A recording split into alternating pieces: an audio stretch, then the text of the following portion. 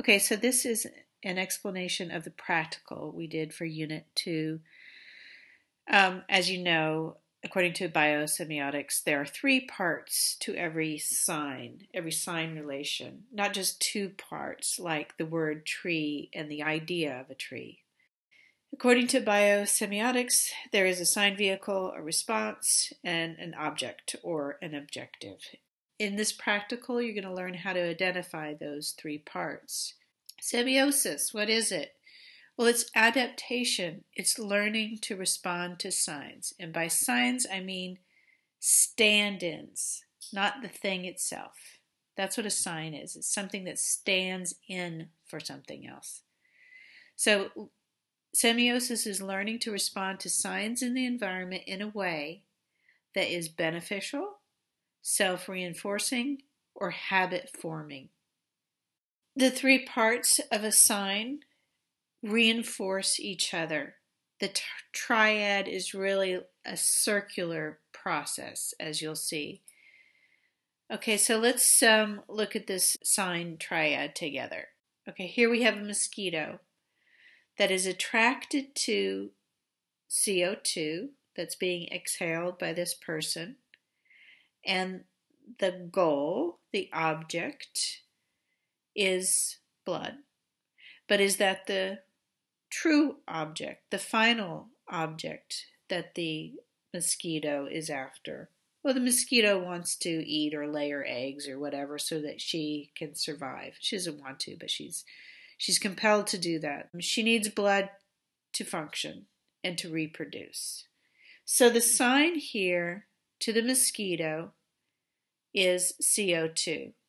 The CO2 stands in for blood, but not just blood. It's what blood does for the mosquito. And the response is the mosquito flying toward the CO2. So, sign vehicle, CO2. The response is flying toward the CO2. And the blood is not the final object or objective. The final objective is to survive and reproduce. Okay, this is an example of classical conditioning. Pavlov's dog. A dog was set up in a experimental setting to test how much saliva was being generated in his mouth. And when he was presented with food, he salivated naturally, an involuntary reaction, a reaction that is part of his evolutionary history.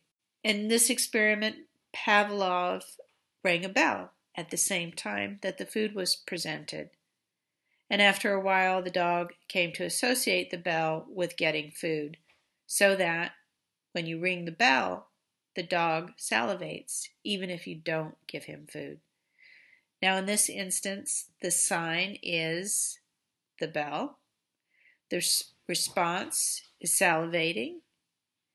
And the object or objective is to prepare the mouth to digest the food, which presumably is something that the dog needs for better digestion and to make use of its nutrients. In this experiment, Pavlov's amoeba, an amoeba was subjected to a blast of cold, dry air at 3-minute intervals. And it had an involuntary reaction, which was to contract. This contraction probably helped it survive the conditions of cold, dry air. The amoeba has developed a habit. Every 3 minutes, it's subjected to a blast of cold, dry air, and it has a response, an involuntary contraction, and that's is good for it. It's beneficial. It helps it survive. So it learns to do that. Every 3 minutes, here comes that blast of cold, dry air. But the scientists found that when they stopped giving it the cold, dry air, at a 3-minute interval, it contracted anyway. So, what is the sign that this amoeba is responding to? It apparently is detecting a 3-minute interval, which it has now come to associate with a blast of cold, dry air. And it's responding to that 3-minute interval as if the cold, dry air really did happen. So this is a clear indication of a very simple organism learning a sign in an environment. Now, this doesn't result in anything beneficial for the amoeba to contract under these conditions. It's a mistake that the amoeba makes, and which is interesting because when a simple organism like this makes a mistake, it's most obvious that it's responding to something that it has come to associate with something else, that it's responding to a sign of something that's not there.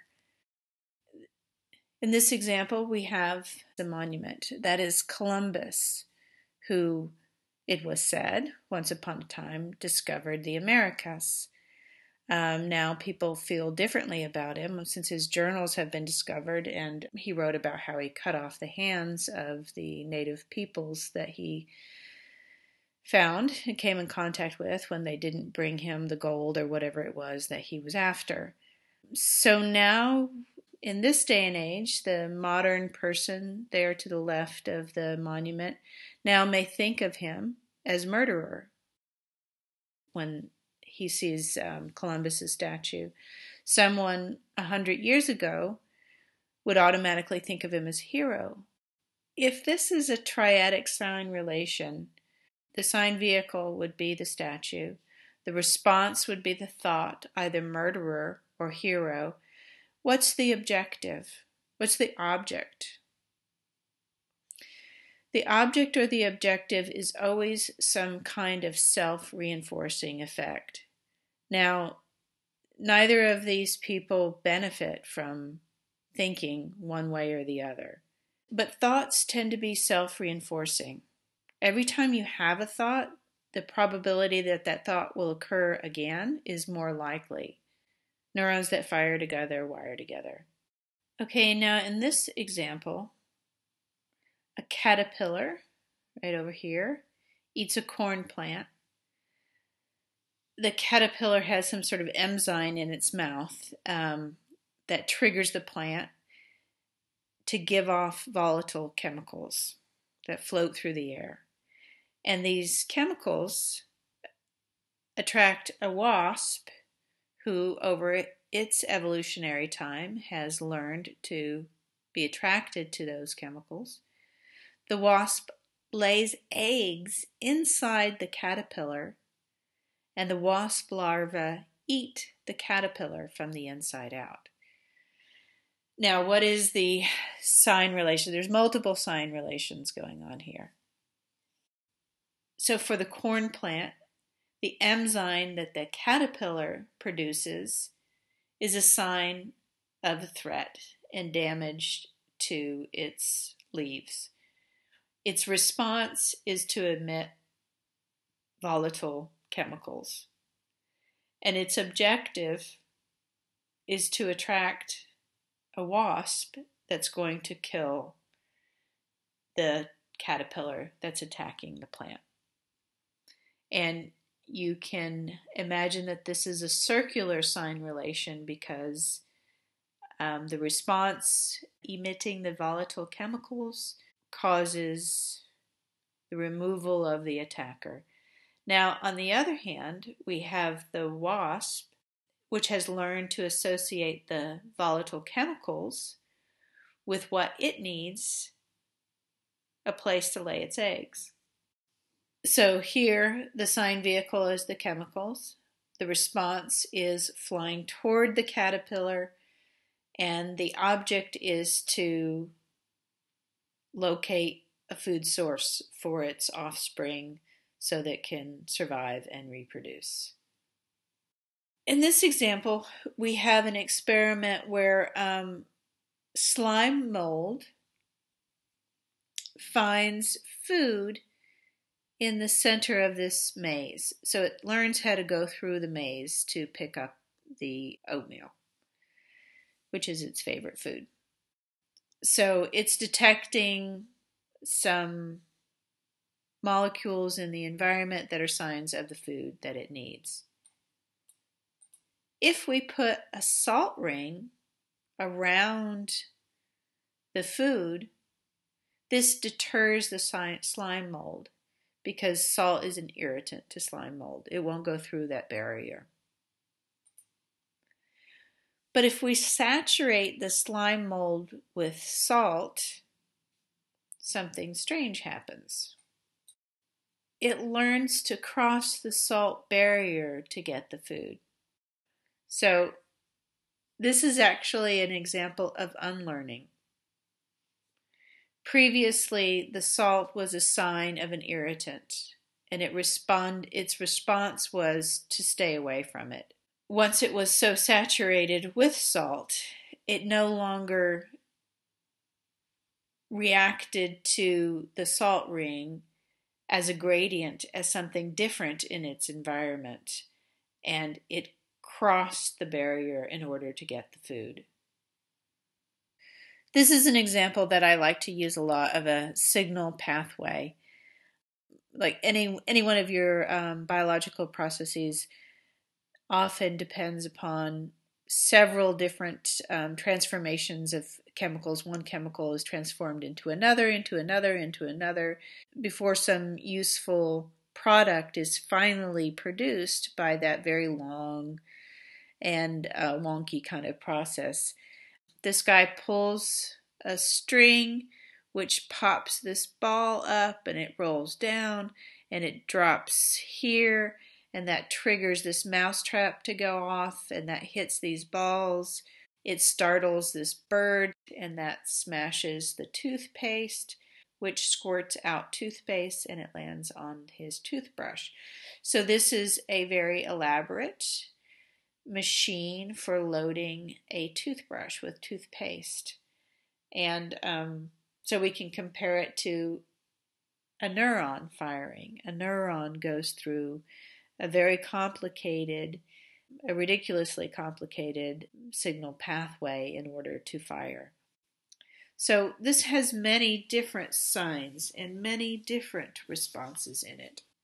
In any kind of complicated machine, each step in this process is a means to an end.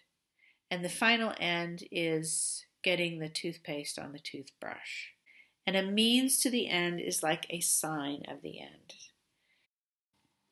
Okay, so let's look at the next example. Together we have looked at previous examples, and we've together decided what is the sign vehicle, what is the response, and what is the object or objective. For this one, since this is a makeup practical for people who missed this exercise, I'm not going to label the different parts of the sign for this one, and I'm going to leave it up to you to do that. So I'll do a couple of them this way. Here we have a decaying log, and it's giving off an odor. Here we have a bear who eats grubs, and he's hungry. Grubs tend to live in decaying logs. So you'll want to tell me what the sign vehicle is, what the response is, and what the objective is. In this example, it turns out that the bear doesn't actually find any grubs. Okay, now on this one, we have a tick, a little tiny insect there, and he's been waiting on some grasses. And he's just hanging out there waiting, and he detects ammonia in the air. And ammonia is a component in animal sweat. And as soon as he detects that ammonia, this triggers an involuntary response. His legs open up, which causes him to fall off of his blade of grass. And with some luck for him, he lands on an animal, a little mouse passing by. Unlucky for the mouse, lucky for the tick. Okay, here, what is the sign vehicle? What is the response? And what is the objective? And this one's fairly clear-cut. The issue with this one is the fact that the response is involuntary. and this has come up a couple of times. I've mentioned that this is an involuntary reaction. So if you choose this one to analyze the triadic sign structure, I'd like you to think about that. Okay, now this one is very tricky. This is a case of a butterfly species that, when it's developing in the chrysalis, when it's exposed to a shorter day, a shorter photo period, or a longer photo period, it develops a different looking wing pattern. If the chrysalis is exposed to more light, it triggers the genes for producing a hormone. It's a precursor to a pathway that develops a dark pigment. So, in this example, the sign vehicle is what? What is the response? And what is the objective? Here, the tricky part is, what is the objective? What is the object? Post-traumatic stress disorder.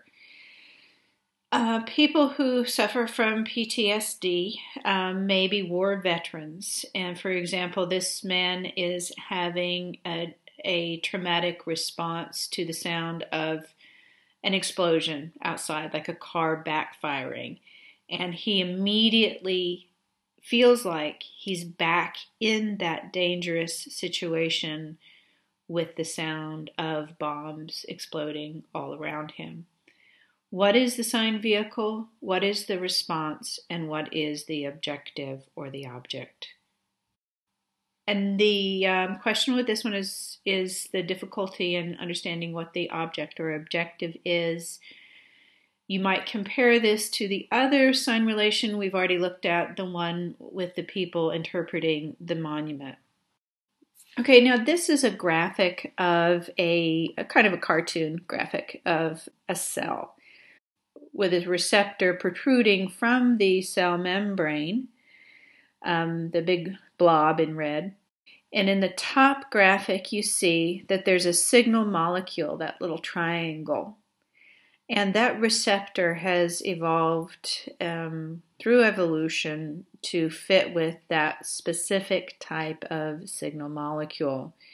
And when the receptor binds with that molecule, the signal molecule is just floating around in the extracellular fluid. When it binds with the receptor, it sets off a chain reaction of different chemical transformations that eventually produce some useful response for the cell. That's why the cell has that machinery that it has in order to connect with that signal molecule, because it needs it. Now, in the lower graphic, we see that there is a strange molecule that has entered the extracellular fluid. By chance, this foreign, strange, weird, never before seen molecule happens to connect with the receptor. But maybe the fit isn't quite exact. The shape of the protein is just a little bit different, good enough to connect, but not quite enough to set off the normal response that the receptor would have. I'm making this up, but there are similar types of categories of responses like this in biology. So it sets off, the strange molecule sets off some transformations in relay molecules that happen to trigger a different kind of response that happens to be good for the cell in a different way. Now, I'll point out that a lot of medical research for new medicines work in this way. They try to mimic or copy a known signal molecule in order to interact with the cellular receptors and get them to do a different thing. Or maybe they have some sort of signal molecule that interacts with a virus or some other unwanted microorganism or biological structure in the body.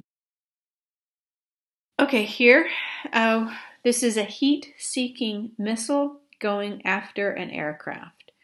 What is the sign vehicle? what is the response, and what is the overall objective of this machine. And you can look at this from the point of view of the aircraft pilot, perhaps, or the person launching the missile. And I don't know if anybody wants to take on this example to try to figure out what the sign vehicle response and objective is. This is pretty complicated, and I'm just putting it out there to introduce this concept to you. An index. There are three types of signs. In addition to there being three parts to each sign, there are three different types of sign. One is an icon that is a sign due to some sort of similarity, like that receptor and the signal molecule. Another type of sign is a symbol, like the bell in Pavlov's dog experiment. That's a sign just by some sort of conventional relationship, and it's completely arbitrary with respect to the object. The kind of sign that we're looking at in this example is an index due to some actual physical connection to something that it is a sign of. A clear example of this is a weather vane. The weather vane rooster is pointing out the direction of wind flow. I have a weather vane like that on my barn. Also, we have a picture of geese flying in a V formation. Their wings are sitting right upon eddies that are created by the bird in front of them. So when you look at a V like that, you're actually seeing the result of something that is invisible to you, the airflows, the eddies and the airflows. So the geese are an index of the eddies in the air. And then this other example here is a picture of a heart and the various valves in the arteries. The valves open and close mechanically as blood flows through them. It is a mechanical reaction to the blood flowing through. It does serve a purpose, though, because when it closes, it keeps the blood from backflowing. So the valve is kind of like the weather vane. So your assignment, if you weren't here, if you weren't in class for this presentation, and you weren't able to work with your classmates on figuring out what the three parts of the sign are for one of these particular examples, I want you to do that for me. You can make a video recording of it, explaining it to me, or you can write it down and email it to me, or send it to me through Telegram, however you want to do it. But I want to make sure that everybody knows how to identify the three parts to a sign. You can pick a complicated one, and you can try that, or you can pick an easier one and try that. It makes no difference. It doesn't matter if you don't get everything right, because some of these things are really hard to figure out, and I'm not so sure sometimes how to label each part. Okay, so let's summarize some of the issues here that I want everybody to think about and rethink about if you're watching this after having attended the class already. Maybe some of you are reviewing this lesson. So when you're looking at these examples of sign relations, to what extent are the responses to signs voluntary? And what this requires you to do is really think about what the word voluntary means. What is the probability of that response to that sign? In some instances, it seems clear that it's unavoidable. In other instances that we've looked at here, it seems like maybe the agent could have that kind of response, and in other situations might not have that kind of response. And what does that mean for the sign when we're looking at something and saying it's a sign of something? If it always triggers the same response, is that a sign? If it sometimes triggers that response, is it a sign? And I don't think there's a clear answer to that. What if the biological tool that detects the sign fails? I mean, it's evolved, it's designed to do its job, but it doesn't do it for some reason. Is it still a sign if there's no response to that sign? What if the biological tool responds, but it responds mistakenly? It fails, but a different sign is detected instead. What are some of the machine-like behaviors that we looked at in this exercise? Are some of the biological behaviors machine-like? What are some of the interpretive behaviors that we looked at today? Were some of those interpretive behaviors actions of machines? Which kinds of behaviors are easier or harder to describe with equations? Which are harder to predict? Which are harder to categorize according to some sort of rule? Can they all be described quantitatively? Or do some of them require a qualitative explanation or description? What is more intelligent? Fallible responses to things as signs? Like when an organism or a machine messes up. Is that intelligent? Or is precise, infallible identification of things more intelligent? And for that one, you might want to think about the little cartoon graphic of the molecular processes. Okay, now that you can all identify the three parts of a sign relation, I'm going to talk a little bit more about the object.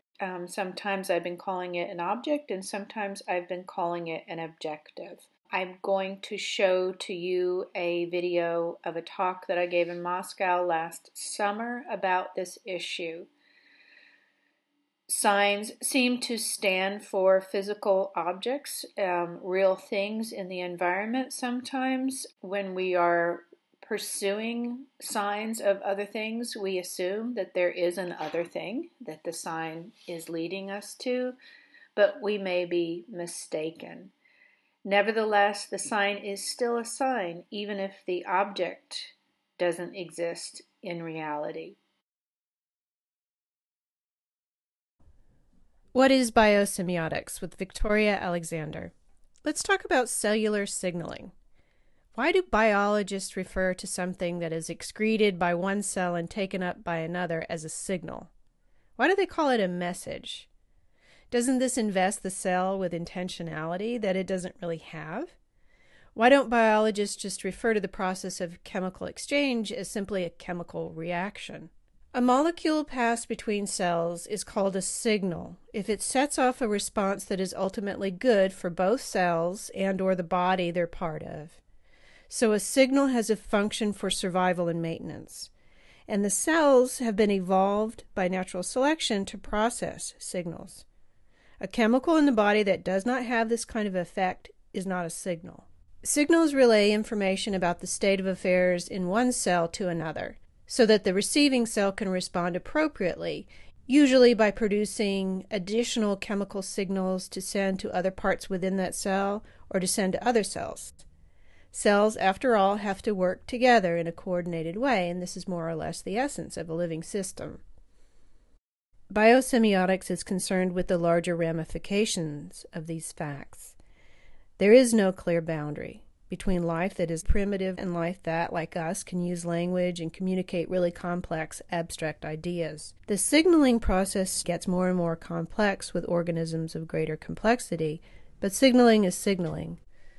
If you want to know how intelligence emerges, or if you want to understand the fundamentals of language, you should look at cell signaling, because that process shows you the basics of communication and intelligence, what it is, and how it works. So that brings us to the question, what is a sign? Now we enter the field of semiotics. Some people may be familiar with Ferdinand Saussure and his definition of the sign as having a signifier, for example, the word tree, and a signified, the idea of a tree. We're not going to use that model. We are going to use a three-part model based on the American semiotician C.S. Peirce. Now, Peirce used some really ugly terms that most people find confusing, namely representamen, interpretant, and object. I don't want to lose my audience, so I will call these the sign vehicle, the response, and the object. object as in objective. Mainly, Peirce worked with human semiosis. Biosemiosis requires some rethinking. According to a human-centered semiosis, for example, in this three-part sign model, a molehill, this little mound of dirt here, is the sign vehicle. It has a physical connection to a mole, so it's the sign of a mole. The mole itself, as the sign object, partly determines the response. So when you see a mound of dirt, it triggers the interpretation of it as a sign of a mole. Unlike with Saussurean semiosis, Peircean semiosis is supposedly grounded in reality. But there's a problem with this human-centered semiosis. This is a field by my house. The mounds of dirt function just like the word mole in my mind. Every time I drive by this field, I think mole, subconsciously, automatically, which just keeps reconfirming that reading. Neurons that fire together, wire together. But guess what? It turns out these are anthills. The object of this sign cannot be a mole. There is no mole. And yet for 10 years, every time I drove past this field, that sign of the mound of dirt triggered the response mole. These are actual molehills. Clearly, we cannot say the mole is the object of the sign of true molehills either. If you talk about the objects of signs as if they are abstract things, generalizations, they are ideas in the mind of the interpreter. And this is not helpful because it still leaves the question of explaining what ideas actually are. This understanding of Peirce's triadic sign relation does not work, and this becomes most apparent when you are trying to understand cellular signaling. So what actually caused the anthill to trigger the thought mole in my mind? What constrained that response? Well, the fact that it had caused it before, and before that, and before that. The anthill kept triggering mole in my mind because it was a self-reinforcing habit. Neurons that fire together wire together. And nothing had happened to break that habit. Sign readings that are wrong are still sign readings. In fact, dysfunctional sign readings show better how signs actually work and come to be. Here is a neuron. This is a model of a dopamine signaling pathway which helps create intelligent semiotic behavior. Cells don't have representations that are not self-reinforcing signal pathways. Neither do we. We don't have thought bubbles anywhere in our brains. We have self-reinforcing signal pathways, which are our mental habits. If you don't imagine the neuronal processes underlying ideas as self-reinforcing pathways that recreate the conditions that allow them to continue, then you aren't doing it right. Here's how I want you to understand what a sign is. Think of each step in this pathway as a sign for or a means to an end of the ultimate reinforcing effect. If we define biosemiosis in this way, it has real explanatory power. It explains why people believe things that aren't true. It explains why we can have allergic reactions to neutral things. It explains how life first emerged. It explains how meaningless things can acquire new meanings. It explains how creativity is possible. It explains why AI fails compared to biological intelligence when it comes to adapting to context. The molehill is a sign of a mole if I respond to it that way and there is a self-reinforcing effect on that response. Seeing an actual mole would certainly reinforce it, but habits can be and tend to be self-reinforcing. That's why they're habits. Natural selection works fairly well controlling cellular signaling, not as well in the mental world. Unless there is direct contact with the physical world. I should have gotten out of my car and had a closer look at the supposed molehill. For my text-oriented sign readers, here is a 4-slide definition. I define sign action as the process wherein an individual self, like a cell or an organism, encounters a sign vehicle and responds to it, transduces it, interprets it, in such a way that there is a reinforcing effect on that response toward that sign. Such sign readings lead to semiotic habits. A self can misread a sign vehicle due to a coincidental physical similarity to a familiar sign vehicle. We call this an icon. Or a self can misread a sign vehicle due to an association with an object, a reinforcing effect, that is coincidentally nearby, and we call this an index. It points to something. These misreadings can lead to novel adaptive behavior if a new reinforcing effect results. The semiotic tendencies that constrain readings and misreadings constitute selfhood, and therefore automative and adaptive behaviors are self-created. Taken together, the two aspects of sign reading, habits and changes of habit, directionality and originality, produce the intentionality of an individual self. Groups of selves or cells experiencing more or less the same conditions send and receive signals such that waves of coordinated activity emerge, and through the same mechanisms, coordinated wave behavior can switch to a different regime. This illustration shows that similar signaling molecules and relay molecules might lead to different cellular responses with the same semiotic infrastructure that has evolved by means of natural selection. Living systems have agency to the extent that there is flexibility in all information processing capabilities, immune responses, sensing external and internal conditions, regulating internal operations. Semiosis is virtually identical to intentionality. We need to remember that the nodes in any communication network aren't passive pass-through points. They each have the potential to interpret or to misinterpret information. This potential is a measurement of how adaptable and how creative the individual may be. Living systems sometimes have reliable, predictable behavior that is almost machine-like, especially when they are carrying out vital functions. And they can also be adaptive when the environment changes, especially when they are carrying out vital functions. As Don Favareau has shown in the introduction to his book, Essential Readings in Biosemiotics, signs have not always been associated exclusively with the human mind, words, symbols, or culture. A more general understanding of a sign as a mechanism in all biological systemic processes had been advanced by Aristotle and some medieval philosophers. Unfortunately, at the very beginning of the modern era, Descartes, who didn't know about this work, convinced the majority of the Western world that the road to inquiry necessarily forked into mind and matter. With the introduction of information concepts into biology, terms such as signal and code suddenly appeared like strange specters in chemistry and physics. Biosemioticians believe that the sign concept spontaneously crossed the Cartesian barrier between mind and matter as a natural consequence of the self-correcting nature of scientific practice. It was needed.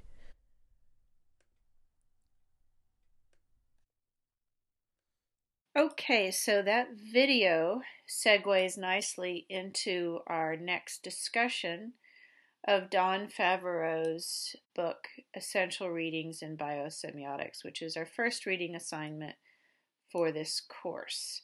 So we've just been looking at sign action in biological systems where there's no brain involved. Now, maybe you can see, it seems obvious to you that sure, there are sign relations that occur in nature even where there is no thought going on.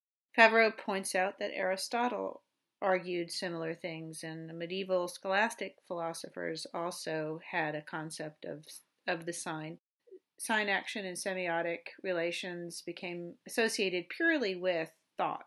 Favareau notes that in particular René Descartes is responsible for completely severing the subjective internal experience and the objective world. He makes the case that the science of semiotics provides a naturalistic bridge between subject and object, between objective and subjective experiences of the world, between quantitative and qualitative understandings of phenomenon. We also read Jesper Hoffmeyer's Code Duality chapter from his book, Biosemiotics, which was also included in Favareau's Essential Readings in Biosemiotics. Hoffmeyer explains that there are two basic kinds of codes, a digital code and an analog code. Digital codes are, of course, symbolic representations that are completely arbitrary, like the numbers 1, 2, 3, 4, 5. And, of course, letters are arbitrary representations for certain sounds. Analog codes are not like those symbolic codes. They are like icons and indexes. And I'll just read from Hoffmeyer. The alternative to a digital code is an analog code, and this kind of code is based on the principle of analogy. In an old watch, for instance, the pointers circle the watch dial in a kind of analogy of the perceived rotation of the sun around the earth. One might also call a glove an analog coding of the hand, and in a certain sense, one might even see the wings of a bird as an analog codification of the aerodynamic properties of air currents. Note, however, that the coding principle in digital codes is necessarily arbitrary, that the word horse in English refers to a big grazing mammal cannot be recovered from the form of the letters. Since the genetic code is based on a sequence of discrete signs that are grouped together in a sequence of triplets, the genetic code is a clear case of digital coding. Hoffmeyer goes on to argue the digital genetic code requires interpretation during development, similarly to the way that digital language of letters and words requires interpretation during the course of reading. We will continue with these themes throughout the course. Remember that you have a PDF of Essential Readings in Biosemiotics in the Google Drive. You have all the course materials there, either there or on the syllabus. They're linked on the syllabus. So many of the issues that we brought up today are going to be reoccurring in every unit. So if there's anything that you didn't understand here, take the time and go back to it.